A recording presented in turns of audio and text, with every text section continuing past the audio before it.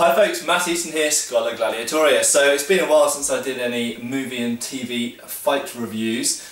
So here we are with Game of Thrones, and this is the attack of the Sand Snakes. The Sand Snakes being Oberyn Martell's three daughters, and they're out for vengeance. Jaime and Bronn are their intended victims in this case, and let's have a look at what they're going to do. I have to say my first impression of this fight was that it was rubbish. Generally speaking, I don't think the fights in Game of Thrones are brilliantly done, although I think there's a general tendency for the cold environment fights are better choreographed in general, or at least better put together than the fights in the southern locations. I don't know whether they have different fight directors for each or something like that, or maybe different stunt doubles or whatever, but generally speaking it seems to me that the fights in the colder areas are better than the fights in the hotter areas.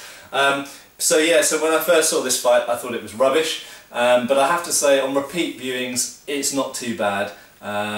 It's quite entertaining. I think it suffers largely from not very clear editing. It's difficult to tell what's going on at various points and who's fighting who.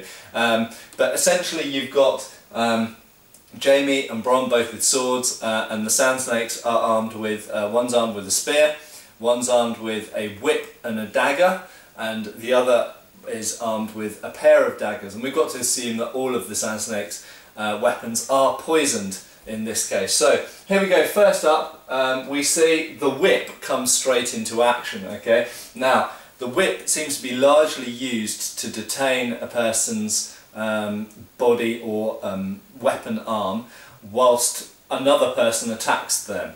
Now I have to say, whips, bull whips like this, are not a very effective weapon. Yes, it might hurt you if it hits you, but it's certainly not going to stop you. It's not going to stop a determined attacker. And if someone attacks you with a whip, the best thing to do is just charge them down and take them down at close range. It's not going to do anything to stop you. It's not going to seriously wound you. The worst it might do is cut any exposed areas open, possibly, but probably it'll just give you a nasty bruise, and not a lot more than that. It's really the daggers and the spears and the swords in this fight, the actual dangerous things, although they make a really big issue with the whip.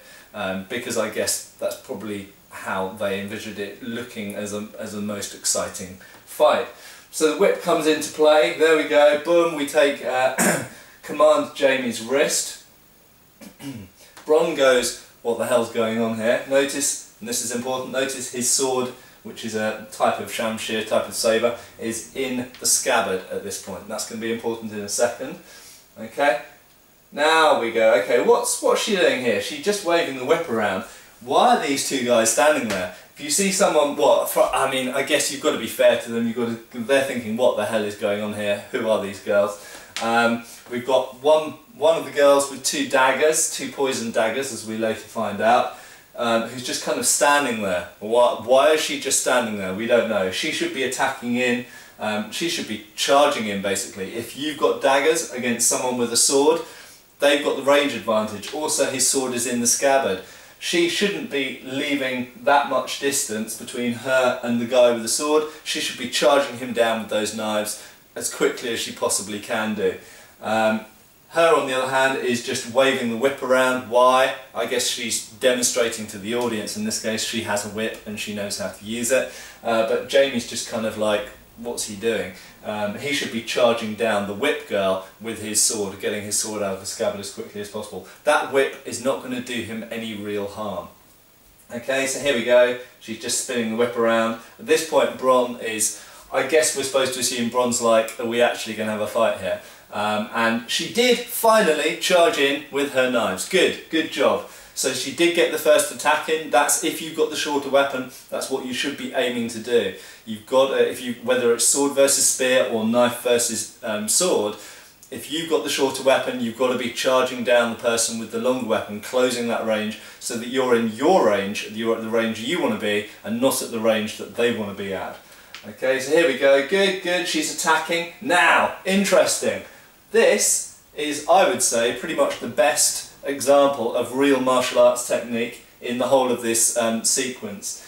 he is drawing his sword and defending with it at the same time. We know that this was done. It's shown in historical fencing treatises, it's shown in Fiore, it's shown in Vardi, and yeah, it's really good. He's essentially, if you think about it at this point, for those of you who know what half-swording is, he is essentially half-swording here. He's using his sword as a bar, or like a staff, short staff, to block those incoming blades. What I would say is, why is she cutting so much? She should be stabbing here. And also, not only should she be stabbing because it will do more damage to him and makes it more likely to get the poison into his body, but also stabs would, I think in this situation, be more difficult for Bronn to defend against with his sword. Okay, but good on the side that he is getting his sword out as quickly as possible, and he is defending himself with the sword and with the scabbard whilst doing it. We go on here, and she's still waving her whip around. Oh, right, so now the spear girl's come in. She is twirling it. She is twirling that spear like there's no tomorrow. Why is she twirling it around? Why doesn't she just go, stab? Why? What is with the spin, spin, spin? Anyway, here we go. She's gonna, there we go, twirl, twirl, twirl. We don't know why she's twirling, but finally she did get around to actually thrusting with the spear at Jaime. Good, finally. This girl's still whirling her whip around. What's she doing? Okay, oh, whip around, oh, yeah, let's just whip in the earth. There we go, oh, spinning around. Da, da, da. Oh, whip again, right. There we might see what the whip girl's actually looking for. It seems that the other two's jobs are to attack Jaime and attack Bronn, and Whip Girl's job is to try and get her whip onto either one of them. She looks like she's aiming for Bronn most of the time. And try and detain some part of him so that Dagger Girl can actually go and stab him. Okay, so there we go. I suppose they've thought this out, but it's not very clear when you watch it the first time. Da, da, da. At some point we notice also that the Whip Girl does have a dagger herself, but it's not made very clear in the fight sequence. Right, nice.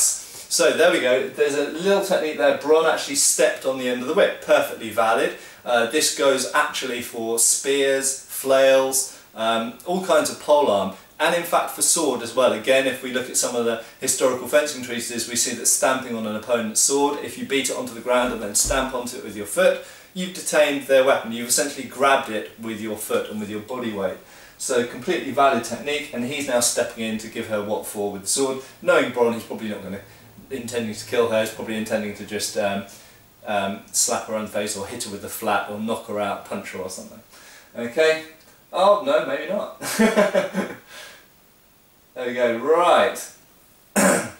So it's interesting, Dagger Girl is defending fairly well with the two knives, and that's fairly realistic, but you've got to remember, if you're fighting with one knife or two knives against a swordsman, you're never going to be in distance to hit them back unless you're closing in. So she's making the error at the moment of just defend, defend, defend, instead of defend, riposte, defend, riposte, defend, riposte. She's always going to be taking the fight back to the opponent. Okay, and oh, more twirling. Yeah, we don't know. She realises everything's going wrong at this point and takes Myrcella away, and they decide they're not going to win the fight. And right, okay, there was a nice little bit of a technique in there. See if I can go back a bit. Da, da, da. There we go, and we go again. Right, okay, so if you saw there, Spear Girl blocked with the top end of the shaft, top end of her pole, and then with the back end knocked the sword offline. That's what we call a rabat or a beat, and that's actually a really nice technique, and you can obviously, if you aim that at someone's sword hand or sword arm, you could disarm someone like that. You could of course also block with the top end, then when you hit with the back end you could just hit straight to the person's head or neck or whatever, you could just hit them. But clearing the weapon out of the way first is often a fairly good idea, a good thing to do. And there we go, the fight basically finishes. So there we go. I think the basic problem with that fight was, number one, not all of the people involved, not all of the actors and actresses involved in that fight were had that much time to train for it, obviously. But also I think the main problem is it wasn't edited very well. It wasn't very easy to tell what was going on and who was fighting who at any one time.